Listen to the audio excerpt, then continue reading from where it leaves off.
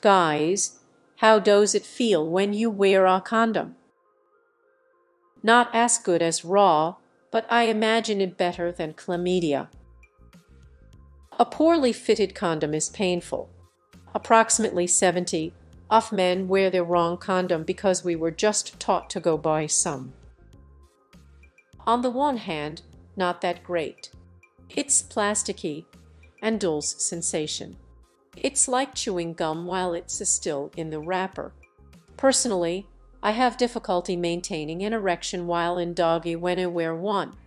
On the other hand, I'm having sex so I'm happy, and I'm probably not going to get a disease, and I'm 99 sure not going to get anyone pregnant and be on the hook for child support for 18 years. Though I wish I could drive everywhere at 100 miles an hour. Sure, that would be fucking awesome. That would be fucking awesome. But it's insanely dangerous. Don't subject yourself to unnecessary risk. Wrap it up. Like tinnitus for the dick. Yes, I can hear you, but I cannot hear you.